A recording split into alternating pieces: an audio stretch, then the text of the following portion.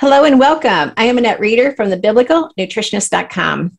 Today, we're going to talk about the shocking news of breast cancer. I have someone that I'm going to share with you, a dear friend, and she has walked this road and she can teach us how to help prevent cancer and how to be a survivor.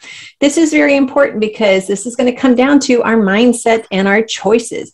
And she's going to share with you what she did. So we're going to walk with her on this journey that she went through on breast cancer, why everyone needs to hear what she has to say.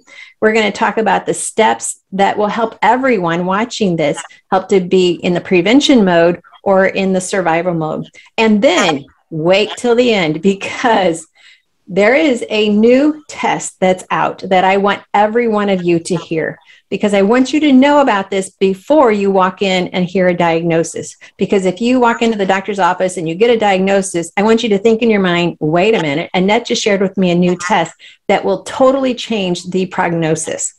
And this is what I want you to understand.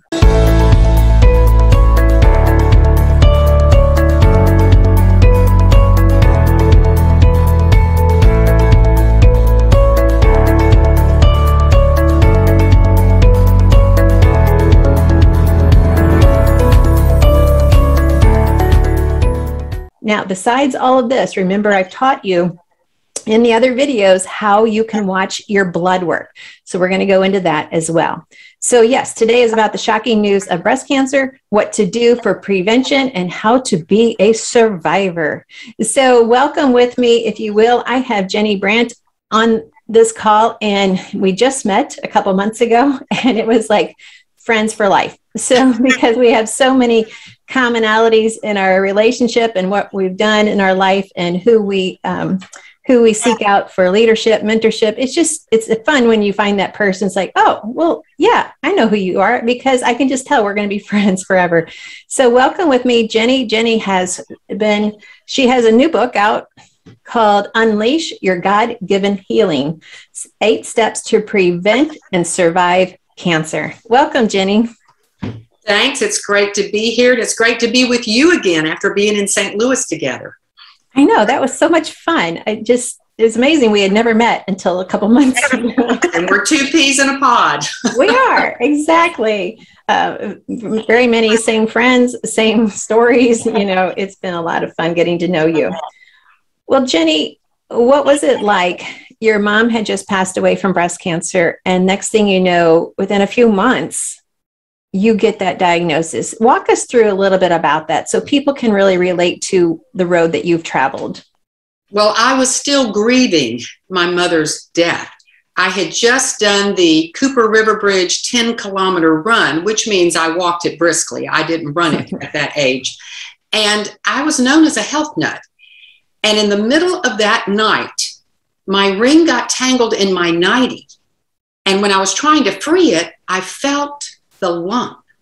Now that was a shock, but I wasn't too concerned because I had had fluid-filled cysts before and I just figured it was that. But I went immediately to the doctor, and the first shock was when they said it is cancer. It was just too hard to believe. Then the next week, more tests came back and they said the words nobody wants to hear. It's aggressive. And then about 10 days later, after the MRI, I met with the surgeon, and he looked me straight in the eye and said, Ginny, it's worse than we thought. He said, it appears to be planted other tumors in your breast. It appears to be in your lymph nodes and other parts of your body. And I looked at him and I said, I don't believe you. Show me that MRI. So he flashed it up on a screen, a life-size screen.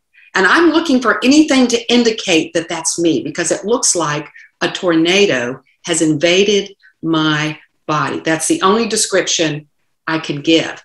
But that caused me to get a second opinion. And I recommend that anyone who gets any serious cancer or other disease diagnosis, get that second opinion at the best place that specializes in what you have. Research what that is. Go there. That second opinion turned out to be very valuable for me. Okay, so what was different about the second opinion? How was that important to your journey? Well, the place I went to had 2 radiologists and 2 surgeons, very much experienced, to look at the MRI. And they said, we do confirm she does have aggressive breast cancer. We do confirm it's planted other tumors. They confirmed a lot of it. But then they said, we don't know that it's all over your body. What we're seeing on this MRI appears to be severe inflammation from a biopsy that went bad. And he said, it's one of the worst we have ever seen.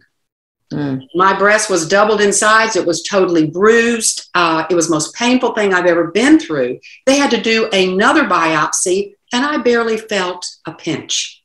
So, that was the first good news I had heard. It might not be all over your body, but yes, it was aggressive breast cancer. And yes, my life was in danger, and I had to take action and get prepared for a difficult journey. Now, I have to be honest with you. I rode that roller coaster ride of fear and worry for a few weeks. It was very difficult. And then I was reading in Philippians where Paul is telling his followers, basically, when you're in the middle of a trial, and he was in prison, pray about everything, give thanks in everything. And then he said, look on the good things. We all know the verses. And when I started doing that, I learned from my research that I was actually helping my body to heal. I was lifting my immune system and enhancing it. And all that fear and worry was doing was suppressing it. Not that I was perfect, and not that cancer is not a fear journey, but you cannot ride the roller coaster of fear. I agree with you so much. We've talked on this channel here so many times about how our thoughts, they totally affect our cells. They affect how our cells remove waste. They affect how our cells take in nutrition. Just saying the words, God loves me, opens your cells to be able to live. Your cells know the maker, the cells know the maker's name. So when we speak it, they respond. But it works in reverse as well. If we speak evil, if we speak, always in condemnation, our cells, they have a hard time being in that thriving mode. So I totally agree with what you're saying. And there's all the negative emotions, anger included. A lot of people get angry when they get a diagnosis. Anger can lower your number of lymphocyte cells, which is part of your immune system. So to harbor anger probably does the most damage to your immune system. And when you're in a cancer journey, you need to do everything you can to uplift your immune system and to help it to heal and work as God intended. And my whole book is about using these 8 steps to get your immune system working as God intended, so you can prevent cancer, but also so you can get through the journey and prevent it from coming back if you've already had cancer. I agree with you 100%.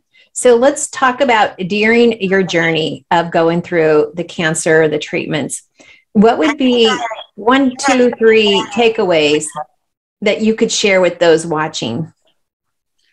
Well, I would say the first is it's important, and I tell all the people I mentor through the cancer process, hydrate properly. As a matter of fact, increase hydration, because hydration enhances every cell, every tissue, every organ, and every system in your body. And you need all those systems working properly during the cancer journey. You even add to that increased hydration because you want to lessen the side effects of the chemo, yet make sure that it gets to every cell. So hydration is key.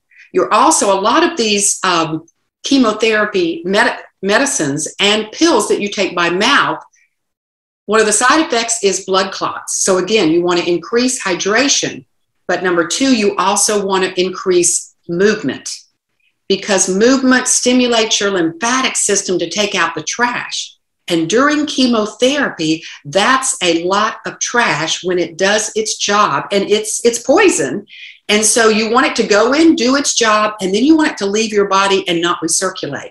So I made it a practice to walk 2 miles before every chemo. I had an 8-hour chemo regimen, and then 2 miles afterwards. Here's the funny thing. I wasn't doing it because I understood all this at the time. I did it to relieve stress.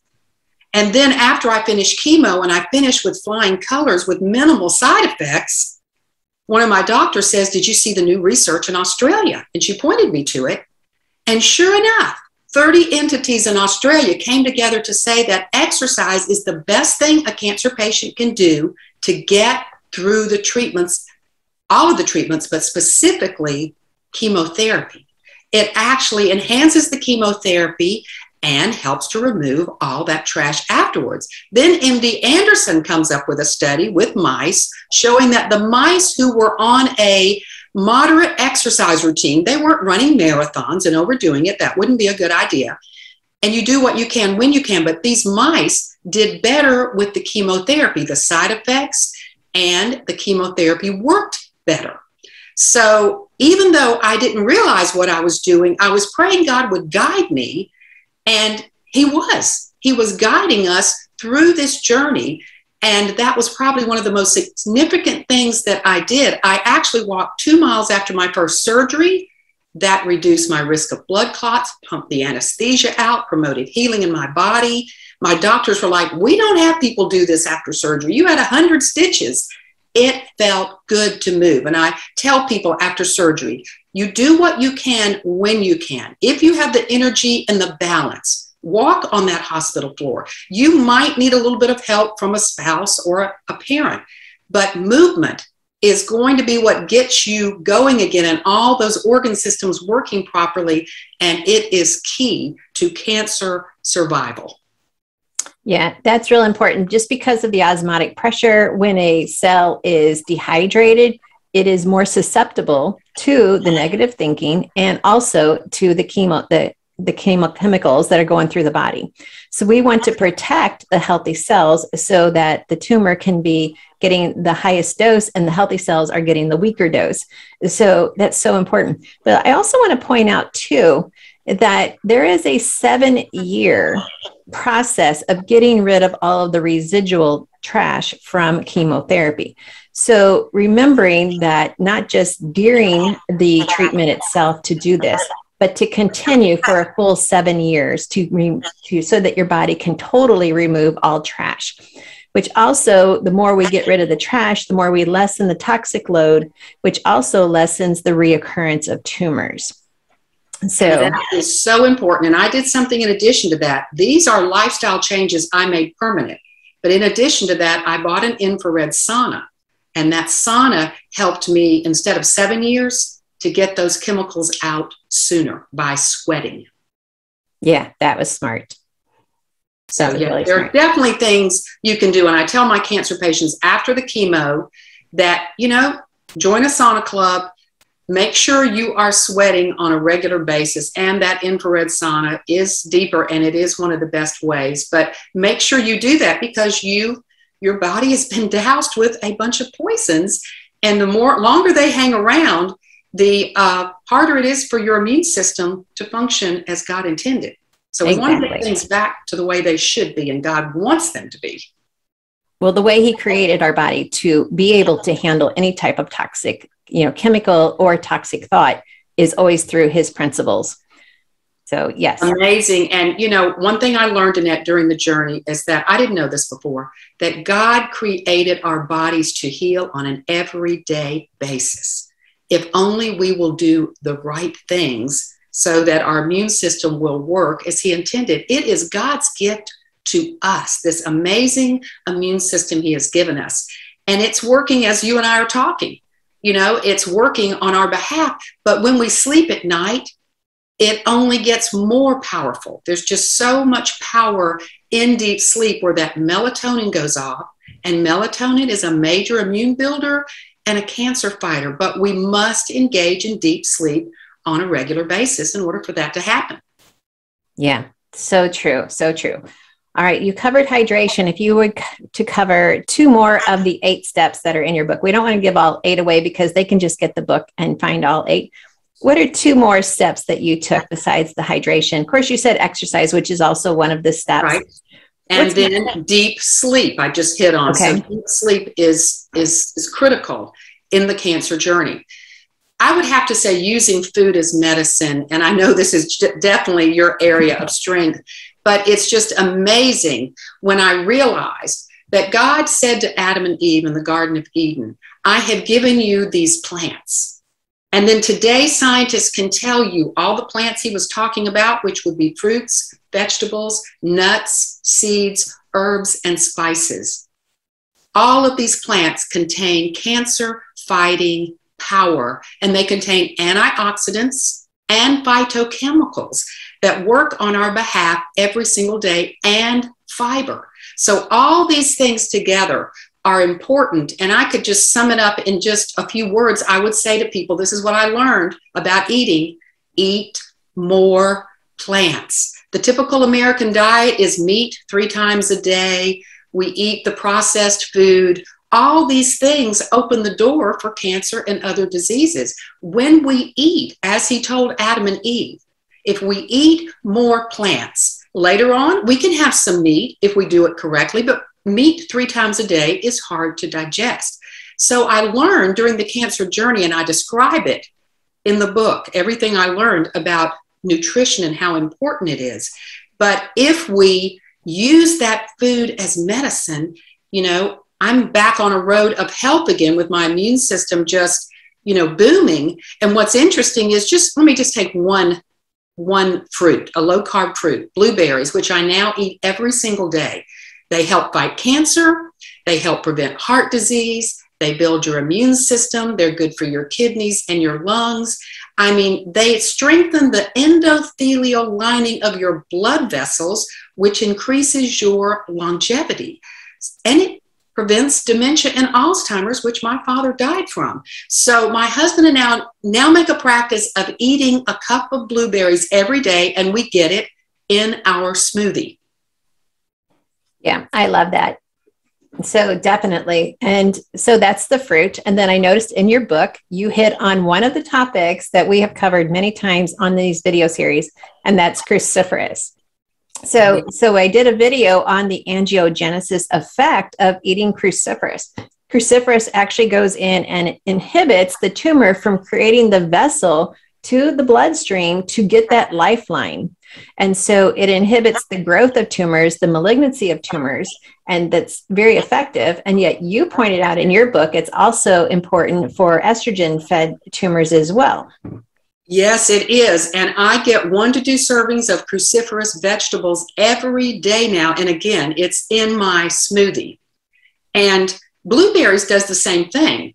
Dr. William Lee, who graduated from Harvard Medical School, found in his research that blueberries also cuts off the blood supply to cancer tumors. So one of my recommendations to people taking, let's say they have colon cancer, stage 4, and they're taking Avastin that Dr. Lee's mentor at Harvard invented. It's a drug that cuts off the blood supply to cancer tumors. And what I say is add the blueberries too. You know, let's go at it naturally, plus the drug. And I mean, as preventatively, it's a great way to prevent cancer from happening in the first place. So that and flax seeds they lower the aggressive estrogens in your body. And this estrogen dominance is what's driving so many breast cancers today, not only in women, 80% are estrogen fed, but in men who get breast cancer, 90% are estrogen fed. So that lets you know that estrogen is not just coming from within the body of a man because he wasn't made to have that much estrogen, produce that much estrogen. So it's important that we look at these things carefully and pull back the curtain on what's causing 1 in 8 women to get breast cancer today. And I would love to see those numbers go down. You know, that's why I'm on a mission. I don't want anybody to go through what I had to go through and make the decisions I had to make and sit in that chair waiting for that nurse to bring you suited up in a hazmat suit to bring you those toxic chemicals to put in your body. That was certainly not a highlight of my life, and I would like to prevent other people from having to be in that chair. I so agree with you too. That is exactly why I do what I do. And everything that's in your book is what I've been teaching for many years. And yet I do regret that many people wait for a diagnosis before they'll make a change. And it was true in our life too. My husband was dealing with some health issues. We've already had cancer in our household. And it's almost like we have to be slapped in the face with a wake-up call. It's like, what you're doing is not working, and then we go back into God's word. We ask him for the truth. And then we realize, this is how I realized, oh, yeah, that's kind of been there all along. I just chose to follow man's lab experiments, which is what I call man's altered food. And therefore, we ended up in the medical process where now I teach people, hey, let's go to God's word first, see what he's created for us to eat it in its closest way that he created it, just following the 3 principles that we teach. And we can help prevent a lot of these diagnoses from being a scare later on down the road. So yes, totally. It's so true. And I'm like you. We had to get hit with cancer after cancer, Alzheimer's with my dad, to make me dive deeper and be willing to change. But I see young couples today in my church who are lapping up what I'm saying in my book, and they are willing to change because they're seeing the 1 in 2 cancer rates today for their children born today. That's their risk, and only going up. They're seeing all the autoimmune disorders, and they're starting to say, okay, Miss Ginny, as they call me, what can we do to prevent this from happening? So my hat goes off to them that they're doing what I advocate, and that is cancer and all these diseases are rising in our country. The rates are too high. We've got to be smart and put a plan of prevention in place. And that is the best way to not end up in that chair or with some kind of autoimmune disease. I so agree. And autoimmune diseases are escalating. We have over 100 different autoimmune diseases, and they're happening younger and younger. And there's rarely a family in our church that isn't dealing with some type of issue with their child, some type of health issue, food sensitivity issue, some skin issue. It's already happening in a different area. It's already showing up and showing different faces. And most of it comes down to what we're feeding our family. And there's other elements. We talked about our thoughts. We talked about fear. We talk about our beliefs. That feeds it as well. That either feeds your healing or it feeds the disease. And we get to choose. And it's why he says you choose a blessing or a cursing by what you believe, by what you agree with. Do you agree with how God describes you, or do you agree with how the world defines you? So totally. All right. Now let's step into the last part of this, which is something that I was not aware of until I met you.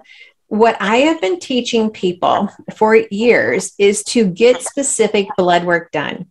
Many times you'll have to pay out of pocket to get this blood work done, but they're cancer markers. One of them is your CEA level. That's a common test that doctors will not rarely, but randomly do. Your vitamin D level is very important, and you mentioned that in your book, yes. But also some of the CA levels. Now, I have all of this written out on our website, thebiblicalnutritionist.com. You can download it, take it to your doctor and say, I want all of this ordered. Now, many times the doctor will say, we don't do those CA levels until someone is in treatment to see if the chemo is working. To me, I find that the most flabbergasting statement you can ever make, because it's like, no, I want to know what my numbers are today. So the reason I got on this bandwagon is because back in 2010, I had surgery on my lung, and they used a chemical that is a known carcinogen. I mean, the doctor and I, we battled several days I kept saying, no, that's a carcinogen. He's like, no, this is the only way we can get you out of the hospital. I basically gave in. I'm like, Lord, I am yours to be used, for your mission. I'm trusting you. So since I know that's a known carcinogen, that's when I started watching my CA levels for ovarian cancer, because that's what it causes. So by tracking that every 6 months, every year, I can see if my numbers start to climb.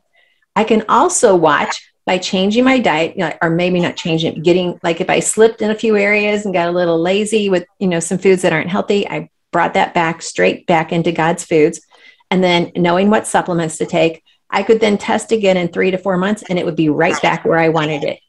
So these cancer screening levels are very important, because you can see when numbers are starting to go up, you need to adjust. And typically you're going to know, oh yeah, all that sugar I've been eating, I guess it's showing up. And so to bring it back down. So besides watching the blood work, which is on my website, go print that off. Tell us about this other test and what it is and how it can help. All right, genomic testing came out after I was diagnosed with cancer and had completed chemotherapy. But this is for people. This is not prevention as far as, getting cancer. This is once you've been diagnosed and you need chemotherapy. Genomic testing is now available through your hospital system. And what they do is they take your cancer cells, put them in a petri dish, or they take blood work. Different hospitals do different ways now, but it helps you to determine which adjuvants, which chemical adjuvants, and which natural things can be used on your cancer and which ones work the best. Now, they've been using this for people who have 3 rounds of chemo, maybe stage 3 or stage 4, and then they will order this if the chemo, sometimes the chemo either does nothing, it makes your cancer worse, or it backs it up. Of course, we all want it to back it up. If they see that the chemotherapy is not backing up the cancer and it's nothing or it's making it worse, then your doctor will order this genomic testing because that's when insurance companies pay for it. But what I say to cancer patients that I mentor is pay for that test up first. It is not inexpensive. It can cost $5,000 to $8,000. It's the best assurance you can have because this is what you don't want to have happen in the cancer journey. You take chemotherapy and it does nothing, so you poison your body for nothing, or it makes your cancer worse. And you won't know that till the 3rd or 4th round after you've gotten a good amount of chemo. So what I say is tell your doctor, I want genomic testing up front. Tell me what it will cost. I realize insurance will not pay for it, but I want to do this because I want to make sure I'm using the best chemicals on my body. Everybody's body is unique, created by God. There were friends of mine and people I knew that were going through the same cancer as me in different parts of the country. One of them died from the first dose of what was given to me. Some of them could not handle it, and some of them got into real trouble with the chemicals. I did not have too much trouble with the chemicals. The real point is, did it kill your cancer cells? To know up front that you have a better chance by doing this test, to me, is well worth not waiting for that first scan after 3 to 4 rounds of chemo. The body can only take so much poison. Once you've been through 3 or 4 rounds, your immune system is struggling, your white blood cells are plummeting, your red blood cells are usually plummeting depending on the chemicals used. And now you've got to go through new chemicals. So I don't advocate getting caught in that position. I think it would be wise for the insurance companies and save them more money if I could just get to the insurance companies if they would pay for this test up front. I think it would be well worth it for them because chemo can be $500,000 in a patient like me that had to have it for a whole year with immunotherapy. So I was a very expensive chemotherapy patient. And if it hadn't worked and then they had to go to new chemicals, look at what that cost the insurance company. Right. And a lot of people are still paying out of pocket. So insurance covers a percentage. And then depending on what insurance policies they have, there are many families that go bankrupt over cancer diagnosis. And especially if it's a child. Even with a child, this test can be done. It doesn't matter the age of the person, this test can be done. And, if you have to demand it yourself, if you have to pay for it yourself, I have not looked into ordering it yourself. There's a lot of lab work and a lot of tests we can now order on our own. If someone has, this situation, they might want to look into that without even going through the doctor. I don't know if that's available or not. A lot of the other blood work that I recommend, you can order on your own. You don't need a doctor to order it. So that's good, valuable information to know where you can get that if your doctor will not order it. And I do advocate getting your vitamin D levels checked, and most doctors will order that for you. 3 doctors told me, had I had higher vitamin D levels, I might not have gotten cancer in the first place. Now, that doesn't wake you up. And of course, during time of COVID, vitamin D is also important for flus and viruses. So I recommend everyone get that vitamin D test. And if your doctor won't order it, there are labs that will do that for you. Exactly. Yes. And also be very careful about ordering it for your children. I would only order for your children out of pocket at the lab yourself. Because when you do that, your scores do not go into the system. And with children, you don't want their blood work scores going into the system. And that's another conversation. So yes. Now, when we did our interview with the Treasures of Healthy Living Bible study, we have a whole full DVD series. And the Bible study itself would be great for the women in your church to go through. It walks through the Bible from Genesis to Revelation, all of the verses about food and how God designed us. It's an amazing book with Dr. Cooey. Great teaching. So it's a great Bible study to do as a group. Yet in the videos, we talk about vitamin D, and it has to be, people with cancer do not have a vitamin D level of 70. They have low vitamin D levels, and the average vitamin D for most people is in the 20s. And that's what I was when diagnosed. Yes. And that makes you very susceptible to a lot of health problems. Yeah. So getting your vitamin D level checked every quarter, order it yourself. It's usually like $25. Order it yourself, track it yourself, keep increasing your dosages. Personally, I take 10,000 IU a day, and that's because I want to stay in the 70 to 90 range. And the doctor that I work with, he's the same way. He has to take 10,000, but I've tested so often to know how much I need to stay in that range. Many people, they say, oh, well, it's in my multivitamin or it's in my shake that I take. And they're like, oh, well, I'm getting 1,000, 2,000. I'm like, that may be good enough, but only if you've tested your blood work to know if it's good enough. It's usually not good enough. It takes me 5,000. So, it usually 1,000 for every 25 pounds of body weight, I've heard several doctors say. But until you take the test, you don't know for sure. Right. And the blood work doesn't lie. It tells you exactly where you are. And as just an average person, anyone can change their diet and their supplements without a doctor prescription. We can control this on our own without needing to go in and pay for a doctor visit. That's the other part that I love about it. We can actually control this, and we can take ownership of it. The other thing is eliminating sugar in your diet. A lot of people just are like, oh, I'm not willing to give up my sugar. I'm like, but did you just hear Jenny talk about the hazmat suit? Seriously. But everyone thinks it won't happen to them. So exactly right. And with the statistics today, 1 in 2, you've got to wake up and say, yes, it could very easily happen to me, especially as I get older. So yeah, the sugar, I'm not as enticed by the sugar. I've always loved it. But after what I went through and the hazmat suit and everything, I'm like, yeah, no, thanks. I don't have to have that all the time anymore. Yeah, it totally feeds tumors very quickly. Tumors just love it. It's just like a puppy going after a treat is what a tumor is going after sugar. So very much so. All right. This has been a very insightful conversation. And I think what you and I are trying to say is don't wait for a diagnosis. Take charge of your health now. Recognize God created you in his image to be a temple for him to dwell. And he's given us very good guidelines in scripture. We call it the 3 principles of eating. And so we also talked about, it's not just what you eat, it's what you believe. It's what you're thinking.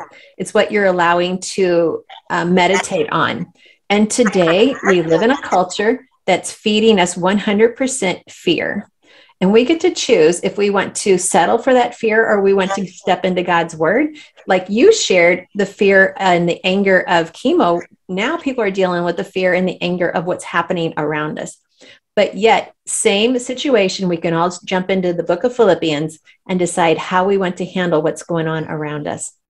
Because the fear that's being fed in all countries around the world is going to escalate cancers and autoimmune diseases because our mind controls our health.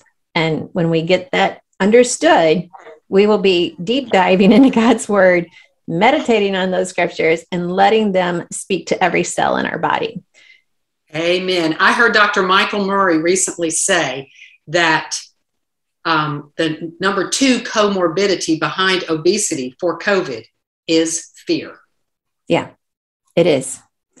Depression rates are up, cancer rates are up. And yeah, it's just such a, it just feeds it, and fear closes down your defense system in your body. So we have to recognize when it says to fear the Lord, it's not a scary fear. It's an awe. It's a sense of awe. I'm in awe of what God can do. I'm in awe of what he is doing, and recognize he's still in control. For sure. Please let your audience know that I do have a cancer wellness and prevention blog that I post on weekly as new information, comes up, and things that I couldn't cover in the book because maybe I didn't know it or I couldn't go into that much detail. And that's found at www.Ginny, Ginny, Brant, B as in boy, RANT.com. All right. And you also worked with Dr. Elliott, and he gave different protocols on how to get chemo, like how to reduce the dose for better results. And so do you cover that in your blog? I actually talk about it in the book. He actually says something about it in my book when he's making commentary in one of my chapters. He actually was one of the first doctors. I don't know when he started, but he finally told me, he said he was losing as many patients to cancer as he was to the chemotherapy itself. And so I am a great believer in low dose chemo.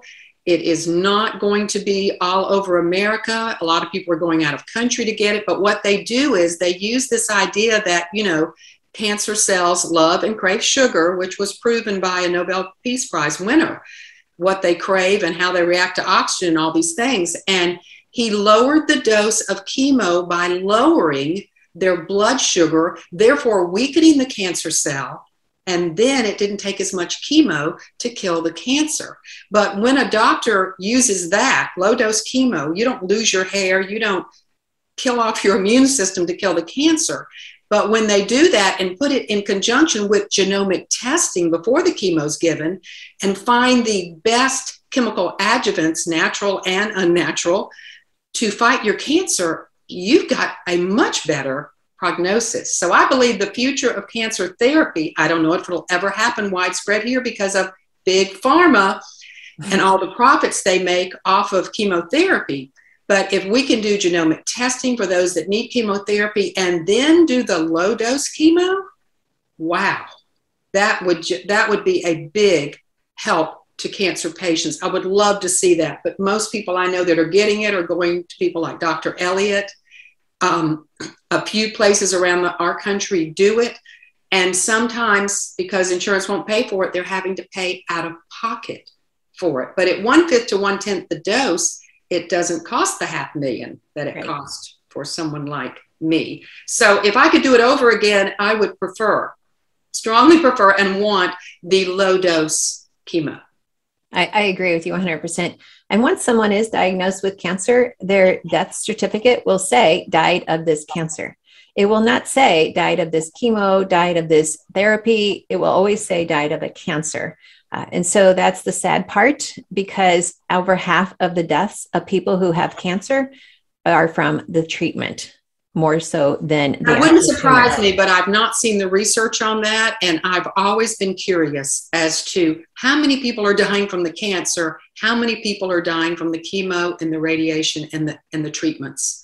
So that's, I would love to look more into that because, people need to know that when they're making decisions about the cancer journey. And I think of just hearing yesterday that Governor Ron DeSantis in Florida, his wife has been diagnosed with breast cancer, and they have 3 young children, and she's very young. But again, like all these other diseases, it's happening more and more to younger people every day.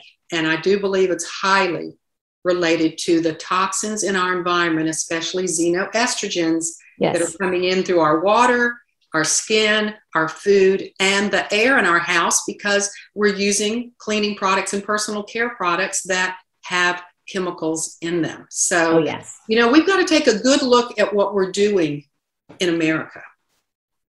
I agree. And that's what I've been teaching since 2007. So, all right. Well, Jenny, we know the two of us could continue this conversation for quite a long time. All night long. We could. We've proven that.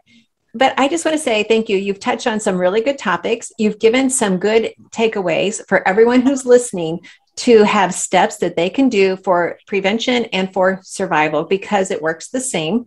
And also always recognizing it is always with praise and thanksgiving. We are speaking to our Lord, because he is the one who controls it. And so recognizing he's in control, we do not need to live in fear. We have options on how we want to feed our body and care for our body. He gave us those as options. We are not under manna and quail. So right now, so we actually have lots of options, and we get to choose. We get to choose whether we want to have a healthy body or whether we want to live with the side effects of eating what I call lab experiments. So anyway, it has been a joy to share this with you today. I'm so excited. I can't wait to read the comments that everyone leaves from this, because I know there's amazing takeaways in this call. Anything else, Jenny, before we go?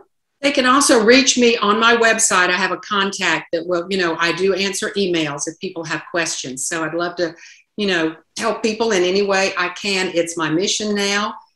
And I think, people get so much of a better prognosis when they know more and can make better decisions going through preventing this, getting through it, and preventing it from coming back. And just having someone to go to and realizing they're not alone. And a lot of times our family members are not our best go-tos, because they are in as much fear as the person who's been diagnosed.